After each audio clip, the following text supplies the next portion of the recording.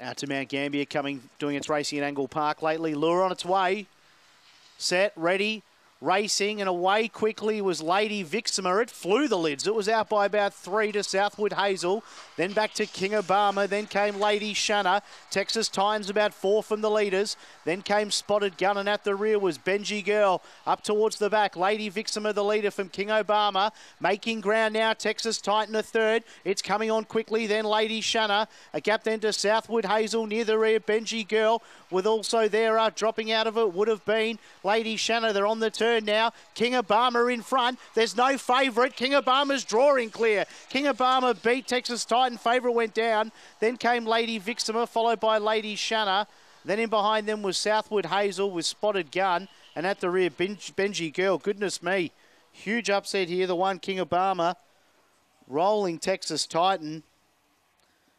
And Texas Titan was making ground down the back, but just never looked likely on the turn. Numbers here will be 1, 8, 2, and 4. 1, 8, 2, and 4 will be your numbers. King Obama just far too strong. It's paid $7.60 on the U-Bet tote. I think it was $9 fixed, so if you're playing the fixed market, you've got a very good price. Texas Titan has run second, but just never looked lightly on the turn. I thought down the back it had picked them up easy, but it didn't. Lady Vixima has run third, and the 4,